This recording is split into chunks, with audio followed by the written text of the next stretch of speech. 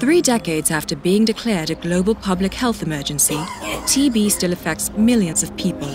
People with TB, regardless of sensitivity profile, need to be treated with combinations of 3 or 4 drugs to form a TB drug regimen, which then is given for several months. Drug-resistant TB and long treatment regimens have increased the urgency for action and investment in TB research. This is where Unite for TB aims to make a difference.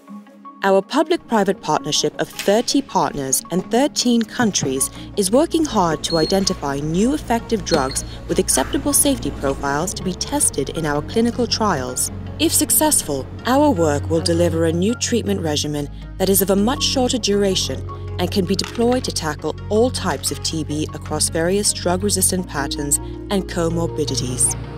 Unite for TB is the largest public-private partnership on TB drug development in the history of the European Union. And we are thrilled to be kicking off the first large trial in Cape Town, testing at least 11 different drug combinations with 2 new drug candidates. With 5 drug developers and associated partners and 25 academic institutions, we have selected 25 study sites in 12 different countries on 4 continents. Our trials will enroll more than 1,000 participants with the support of the local community and other experts.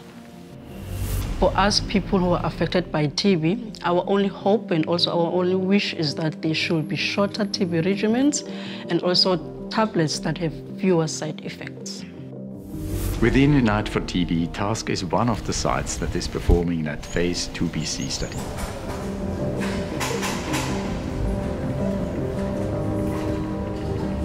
If you use only completely new drugs, you overcome resistance to all the drugs that we are using now.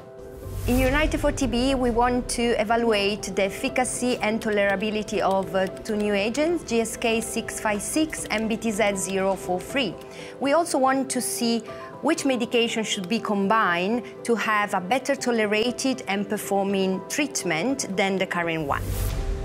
With our new approach, Unite for TB could change the way TB drug development is done. Current trial designs usually focus on the development of single drugs. In Unite for TB, we're developing an entire drug regimen. Through innovative phase 2 trials, we can already identify drug regimens at optimal durations, which have the highest chance of success in large-scale phase 3 clinical trials. I am really happy to learn that Unite for TB is already involving key stakeholders to prepare everything so that novel regimens will find their way into patient-centered care.